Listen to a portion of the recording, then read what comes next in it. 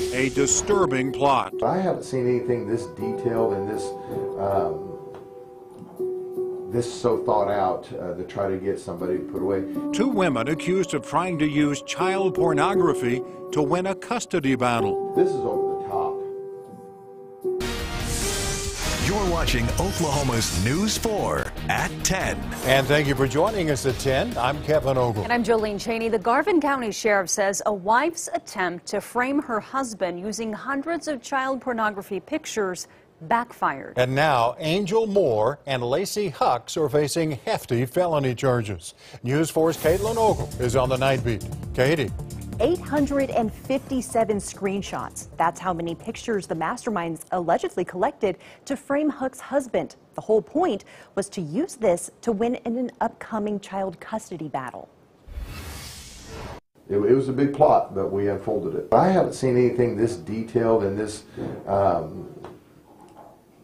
so thought out to try to get somebody to put away. Lacey Hucks and Angel Moore are cooking up a plan to put Hucks' husband behind bars starting in December. That's when Garvin County Sheriff Jim Mollett says the duo scoured the dark web to screenshot 857 pictures of child pornography on the husband's old phone. To take the time to find all these screenshots, you know, is very disturbing. The goal? Get the husband behind bars so Hucks could win a child custody battle. This is over the top. According to court documents in late April, quote, Angel stated that Lacey drove her to the Wynnewood Police Department to make a report and gave her the phone. Moore telling police she witnessed the husband looking at the porn at his home. It was a plan that they said that they rehearsed. She was never at the house. She was never watched him or seen him look at a phone. Police quickly looping in Garvin County deputies. They just came up with this crazy story, and it was believable at first. But the husband only behind bars overnight because investigators pumping the brakes and connecting the dots and finding zero child porn on the husband's current phone. Moore later confessing, the 40-year-old telling investigators, quote, she thought she was doing the right thing for Lacey.